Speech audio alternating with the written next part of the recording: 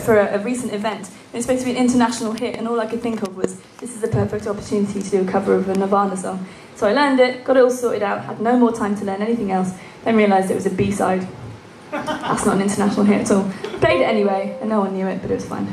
So anyway, since I did all that hard work, I'm going to play it again. This is called Being the Sun.